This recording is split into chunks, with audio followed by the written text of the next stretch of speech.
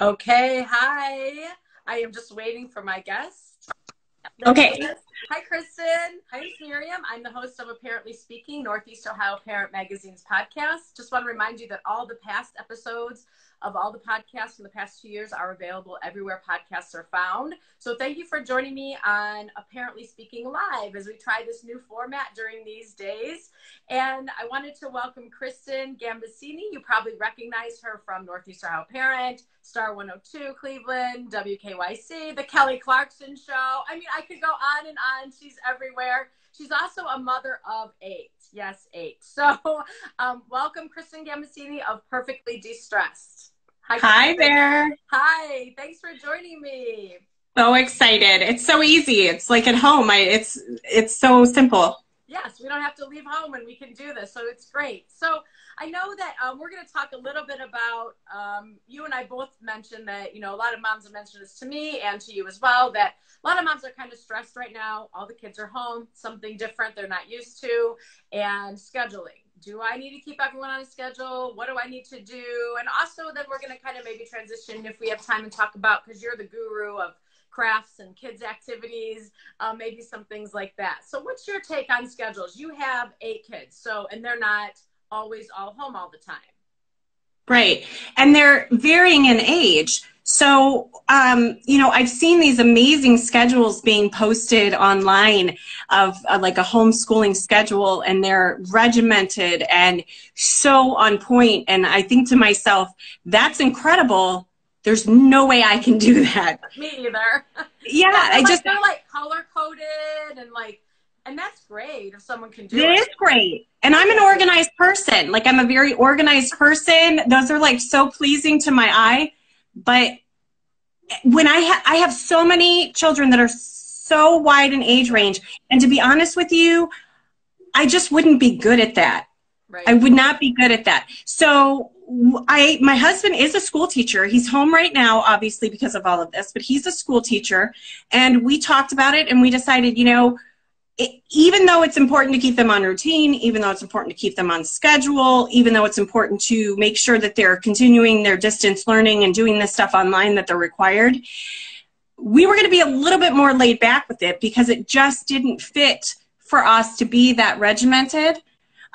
Plus, we're big believers in like going outside to play and creating and doing things like that. So for us, it was really important to fit that into it more than try to actually attempt to homeschool the kids. Right. It just didn't make sense for us. And this too shall pass. Yeah. So, there's a point when you realize that regardless of what you do with them right now, they're going to eventually go back to school. Right. Everybody's going to be on the same page again. So we're just trying, we're basically as parents all just trying to like Band-Aid fix this issue until we don't have to anymore.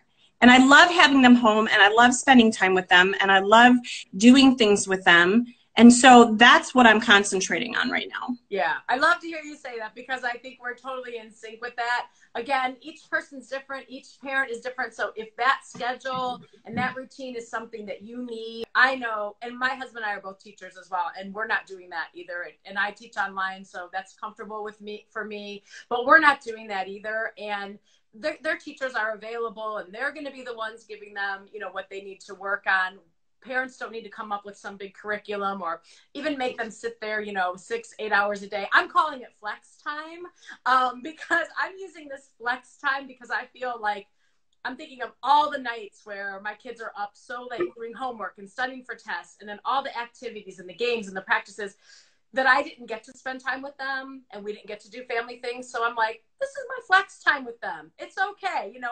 I'm going to use that and take the good from the situation, which is spending time with my kids. It's kind of more like whatever. And you know what? They're all going to do. And I think it's different too. If your kids have different needs academically or emotionally, you have to take each kid into consideration differently. But, isn't that flex time? And we're being flexible and it's working for us. And my kids will get their schoolwork done. And you know what? Everyone's kids, like you said, they're going to end up being productive members of society if they don't have a lot of school for a couple months. It's okay. Yeah, exactly. And, you know, I think having both of us having educators in the house, you and your husband, my husband, you know, there are things that we do already, even not in this situation, you know, like enforcing reading in the evenings and the importance of that. And, you know, basically we're doing what we've always done with just a little bit more computer time since everything's online. But other than that, I mean, we're not really changing much as far as what we typically do with the kids, in the exception that we're spending way more time with them than we have been able to. Yeah. And that's a post that I actually made, was that, you know, I see so much negativity about this, and I know there are horrible consequences to everything that's going on. I know, you know, so many people have lost their jobs. People are struggling financially. People, you know, not to mention the fact that people are getting sick. So there are so many negatives to it that in my house, in order for me to not stress and constantly be anxious, I have to kind of look at it as like a gift of family time. Yeah.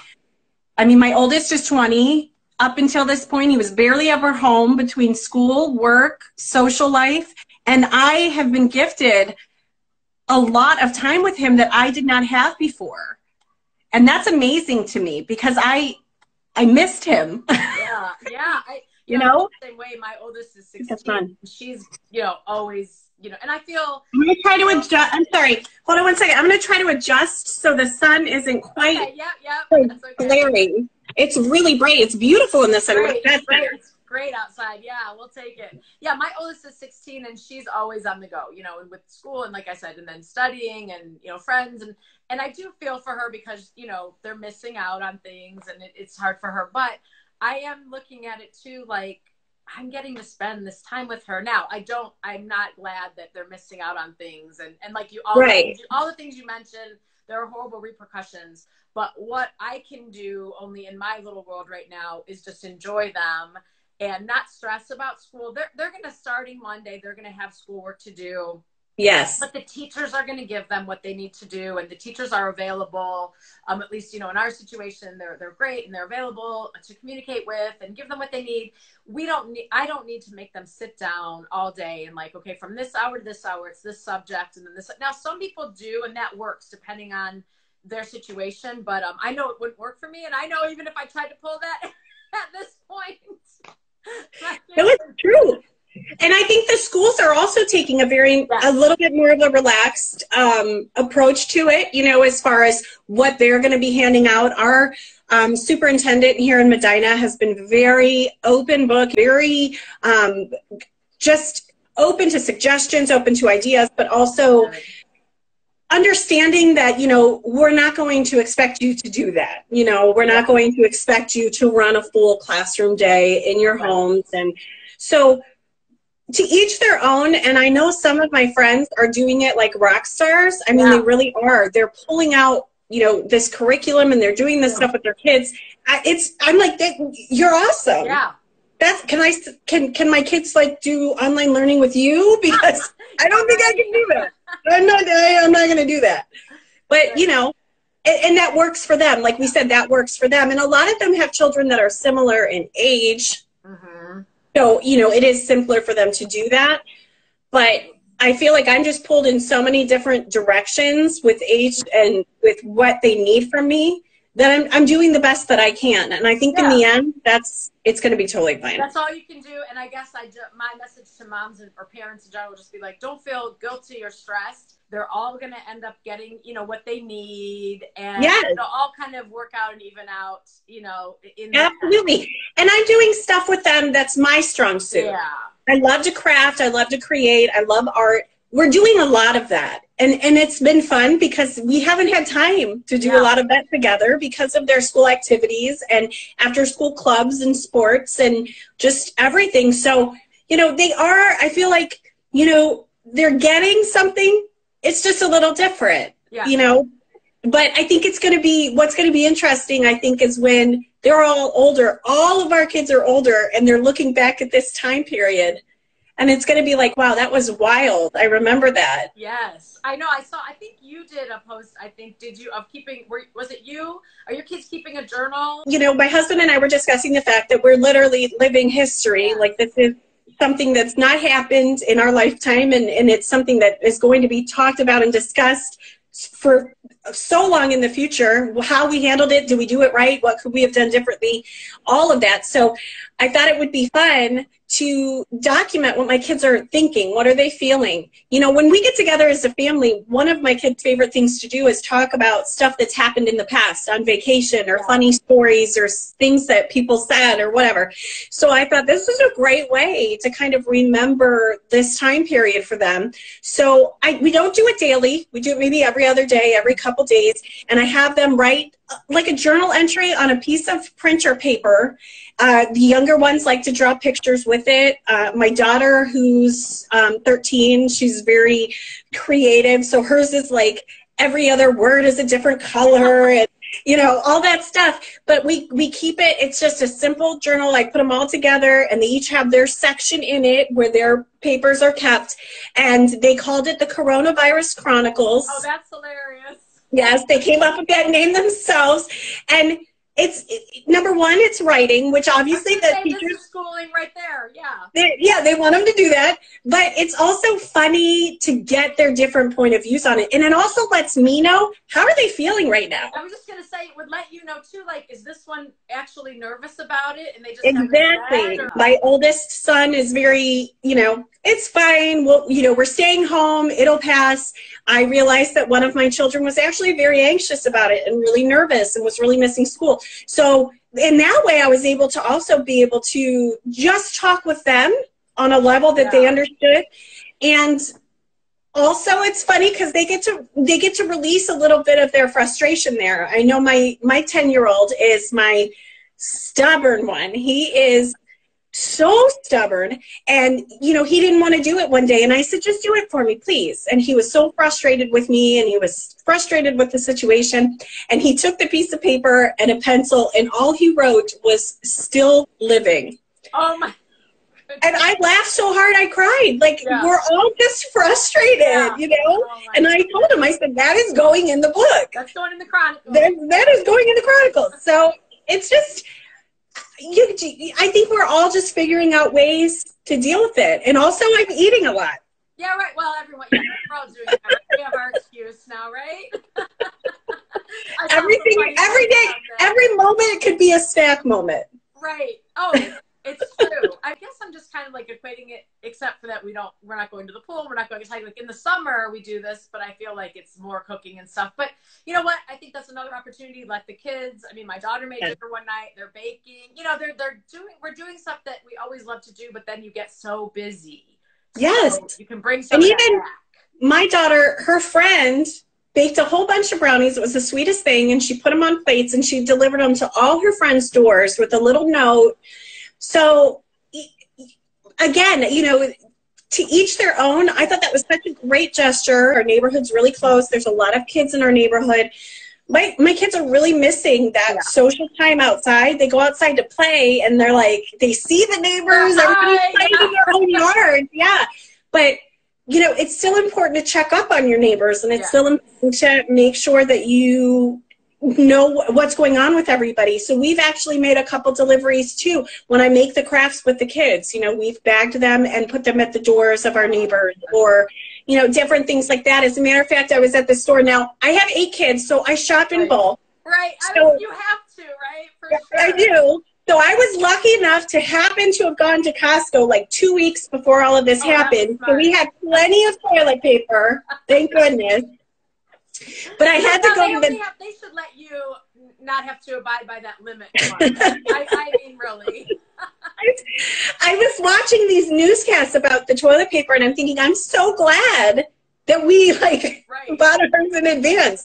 But I was going to the dollar store, and this was before the stay-at-home order was enforced, and we needed a couple bath items. And I was going to the dollar store, and I was walking down a random aisle, and there was a 6-pack of toilet paper, which a 6-pack for us is teeny tiny. Yeah. It was small. But I thought it was randomly put there. I don't know why it was there. And I thought, is this like a joke? Like, is somebody going to jump out and be like, you know, you just got punked, you know, because I'm going to pick up this toilet paper. But I brought it home and I bought market, like fresh cut flowers from the store too while I was there. And the kids and I made little tiny bouquets with the flowers, and we put them inside the toilet roll of the toilet paper, and we delivered them to all the neighbors' doors. I love that. And we knocked on the door, and then the kids would run back to the sidewalk, and we'd stand there and wave to them. And so I think it's, you know, we're just trying to make the best of it. We're trying to You're gonna be laugh. like, can I have those? You can keep the flowers, but can I have those back? But it's such a cute, and you know what though? Also, like, we're joking, and I think that idea is hilarious, and I love it. But you are like, again, this is learning where they're not sitting, but you're teaching them to think of others and think outside themselves, and that's like, you can't get, you know, much more important than that. No, and that's, I think, when we hear like Governor DeWine, I feel like that's one of his basic messages. Please stay at home. Please distance yourself, but don't forget about other people. You know, don't forget about your neighbors that are home alone, or your elderly, or your grandparents, or whatever. You know, we just have to be creative in how we're checking in on people and how we're making sure people are, you know, are you doing all right? Every time I've gone to the store, which has not been much at all, but, you know, I'll send a quick text to all the neighbors that I know are in that bracket of age where it's dangerous for them to go out. Do you need anything? Like, I'm running to this store. I can get you anything you need. And it's just, I think, it's so important for the kids to see that, because up until this point, everything has been electronic related. Everything, you know, they're by themselves playing games. You know, even though they're playing games with their friends electronically, it's, I think that, you know, to show that relationship outside of that is so important. Right. And you're coming up with these creative ways to still have that social contact and to help others, even though you're not, you know, with them, so to speak. Exactly. Yeah.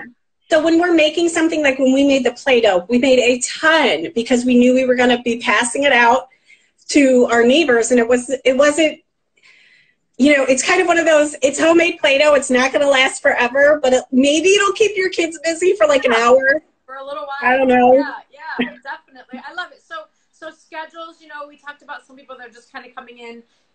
If that works for you, great. More power to you. It's wonderful. But don't feel stressed if you don't have to do it. We're certainly not. No, neither one of us are really doing that, but they're going to be fine. Everyone's going to be fine in the end, and you don't need to stress or compare to, you know, this person who is doing it. You have to do what works for your kids and your family. And then I love that you know, the things that you're getting creative with your kids, the coronavirus chronicles, you know, but it's, we laugh, but then also what came out of it was, you know, you were able to sense or get an idea of how some of your kids are feeling about it. And then the one, if someone's anxious or nervous, and you can talk to them. And this is huge. I mean, they're staying home from school, you know, in a child's point of view, especially my kids, how it was. They came home on a Thursday and never went back. Right. You know, so it wasn't like a Friday, it was the weekend. It wasn't like, you know, well, it was the beginning of spring break anyway. It was a Thursday, they came home, they left stuff at school, right? You know, and then all of a sudden they're not going back. Right. And it's so up in the air, you know, are we going to go back? You know, they keep asking, are we going to go back? Or are we going to have prom? Am I going to do track season? Am I going to do, you know, any of this or that? And I'm like, you know, we don't know. So we don't know. Everything is just so unknown. So I think that, and also watching the news, you know, we watch the news a lot together in the mornings, and I think that they were hearing words that they've never really heard before, or in context with what was actually going on with their life. It's not something that's happening in another state or another country. Now it's something that's actually happening. They're talking about us. Right. And so I think it's important that you address that. But I think the biggest point I'm trying to get to my kids is that this is going to pass. Yeah. This isn't forever. This is temporary. And we're making do with what we have and how we can. And it'll be stories to tell, and it'll be things to remember. And there's definitely lots of lessons learned and all of that. But it's not forever. But for a child, that's a hard concept to understand. Very true. Yeah. Yeah. So Yeah, they don't know, they don't understand what, what is that? They don't have that concept of time, or it seems like, forever, or yeah, well, when is it, or what do we know? So yeah, and I know with my youngest, she's 9. I sensed early on that she was getting a little bit, like nervous about, she'd hear things, and I finally said, we talked to her, just explained it, in her kind of language. But I said to my other ones, my other ones, like, let's just not talk about it so much in front of her. She doesn't need to be worried and things like that. Right. She doesn't understand it to the level that you do. So again, when you have kids all different ages, you really have to try to, it's hard because they're hearing it and everywhere, but to try to do that the best that you can. And I love that you're really showing them how to think of others, even, during this time. And I think, a lot of these things, the thing is, it's going to stick with them because you've taught them, think of others, just easy. It's easy. Text when you go to the store. Do you need anything? Just like you said, you made those flower, toilet paper bouquets, drop off the Play-Doh. But just when you're doing something, hey, I can do a little extra for this person. I'm doing it anyway. And it just gets them in that mindset, and they'll keep it, hopefully for their entire life of thinking of others. So I love that you're teaching them that. Yeah, and I can't take credit for it. I mean, Mr. Rogers is like the king in that, right? Find the helpers. Like, that's my motto. It's like my hero is Mr. Rogers. My motto is his motto. So, I think that I feel like more people are doing that, and I think that that's a positive that can come out of this. That more people are reaching out. The news is starting to concentrate a little bit more on that. Yeah. And what people are doing positively and how they're helping their communities. And I think that's great that, they're starting to realize, okay, maybe we don't need quite so much negativity. Let's add, some positive to it as well. So I think in this situation, I think Mr. Rogers would be very proud. Yeah, that's great. Kristin, tell me the age of give me the run through of the ages of your kids. So my oldest is 20, and then I have 14, 13, 11, 10, 7, 4, and 2. Okay, so if you can do this, everyone can do this, right? If you're, you've got them all, some of them are home anyway, I'm guessing by their ages, but to have them all. And how are you coming? You're so creative and you're so crafty, but you have such that age range. I know it's hard. Even, the ages of my kids are a little bit spaced out. So just to pick an activity or a movie, even anything that everybody wants, how are you handling that? Keeping them kind of busy. A lot of taking turns. So most people will ask me that, like, how do you decide? So actually I have popsicle sticks and they're numbered 1 through 8. Usually it's 7 because my oldest one is like, I don't even care. I'll do whatever. Like, just whatever. Yeah. Like, I don't even want to do it at all. So whatever you want to do. So it's actually, usually it's just 1 through 7. And that kind of alleviates the whole, you picked them first last time or anything like that. So we have been pulling a lot of popsicle sticks lately. A lot of popsicle sticks. And I've also tried to limit their TV time a little bit just because I think it's so easy for us, even just as a background noise, to have it on all the time. And I realized, I think there was a moment yesterday where I'm like, I am never alone. Like, there's always somebody, and if it's not my kids, it's the TV. Like, there's always something. So I was like, I think we just need to turn it off for a while. Everybody needs to kind of go to separate spaces, even if it's for like 15 to 20 minutes, and you're reading a magazine, reading a book, reading whatever. I don't even know, like whatever it is, just relaxing. But because I think it's so important when there's 10 people living in a house for us to all have a few minutes of alone time. Yeah. Right. I think that's good, important to remember for your kids too. As we're thinking, we need, a few minutes alone. I think that, like my kids now, we're always together all the time, which is, I'm liking it, but I mean, I'm trying to remember too, especially as the older they get, the younger ones, not so much, but like, it's okay, for my 16-year-old to have a little bit of, she's going to go in her room and just whatever, have a little bit of time on her own. And that's okay. As long as it's not, all day or long trips, but I mean, I think that's important to remember too. They need a little bit of time alone too. So let them have a little space too. Absolutely. Absolutely. As a matter of fact, My oldest just went for a walk. We're really close to a park. It's 2 houses down. There's an entrance into a park here in Medina. And I can't tell you, I think he was maybe like in high school, maybe like a sophomore, the last time he was like, Mom, I'm going to go down to the park. You know what I mean? And he looked at me yesterday and said it. And I started laughing. And I was like, oh, you're serious? And he's like, yeah, I'm leaving. I'm leaving. I'm going to the park and I'm doing it by myself. And he did. And it was kind of that realization that I'm not the only one feeling that way. Yeah. That whole, I need just a few minutes to myself. Yeah. Minutes. Yep. Right. Because even if I lock the door in the bathroom, the kids are like, why would you need to lock the door? I don't understand it. I needed you. I tried to under the door. If I lock the door. Yes. What could you possibly be doing that I cannot walk in and like talk to you? So, I think that's probably the most challenging thing. That and the fact that, we are on a budget. We live on a budget.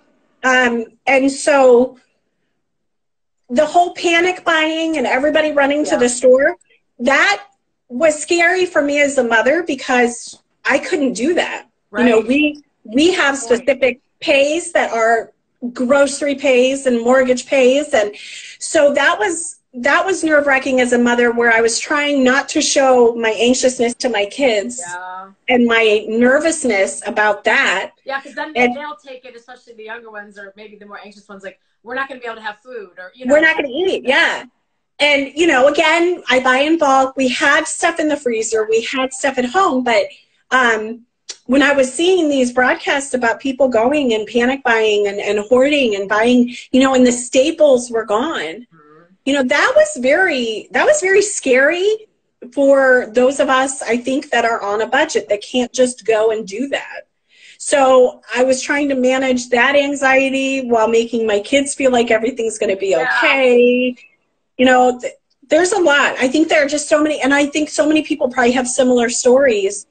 And I know people who've lost their jobs and people who are really, really stressed right now. So I guess in the end, I just have to chalk it up that, like, I feel like we are one of the lucky ones in the sense that I was already staying at home, even though I do my television segments and my radio segments. For the most part, I do almost everything I do from home.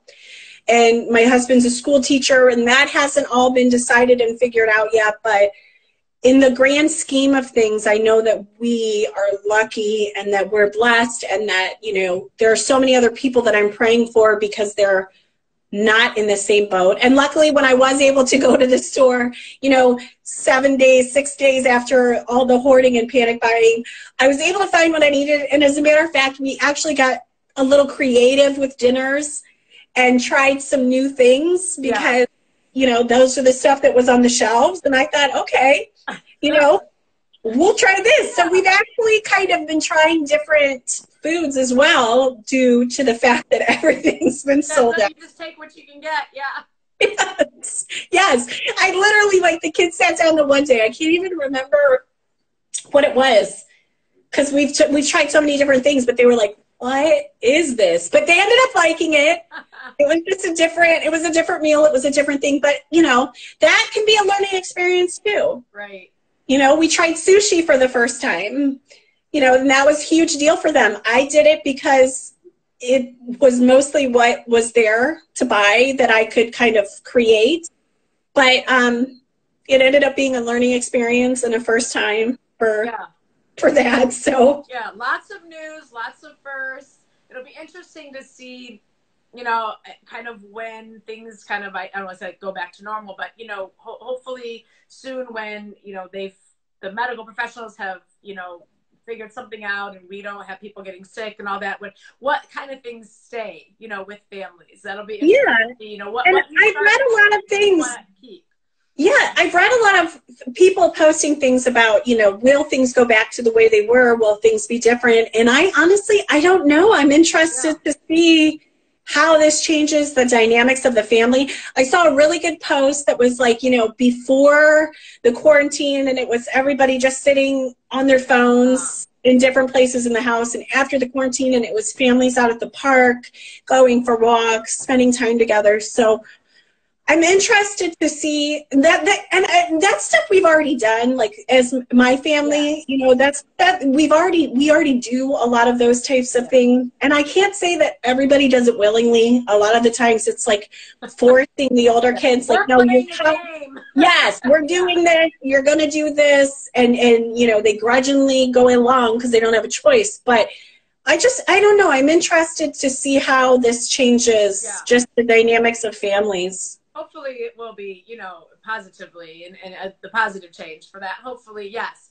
And Kristin, I know that you, like I said, you're like craft guru. So I know on your site and your blog, you have so many ideas and activities. Tell us a little bit about that and how people can find that stuff from you. Yeah. So when I first started my blog, I have to say it was more of like a home improvement DIY blog. And it's still kind of what I do because I was basically remodeling my home on a very minimal budget. I mean, very minimal budget. Public school teacher for a husband. I was staying home. We have a lot of kids. So that's kind of how it started. But and I would do, occasionally I would throw something out there that would be for like a kid craft or something to do with the family.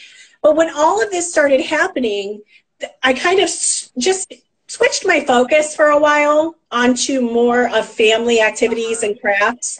And just because I knew that right now, even though I know a lot of people that are doing home improvement projects in their home because of the time that they have, that I felt like the crafts and the things that you could do to keep your kids busy was probably going to be more needed than my tips for shopping at the Restore, because we're really not going to the Restore right now, you know? So I started kind of using my kids, I guess. We started experimenting, and so we made Play-Doh, and, you know, we probably made 5 different types of Play-Doh before we found the one that we thought was the best recipe. Homemade chalk paint, and that way they can go outside and play. And I actually just did a taped segment for Kelly Clarkson on how to make homemade chalk. So,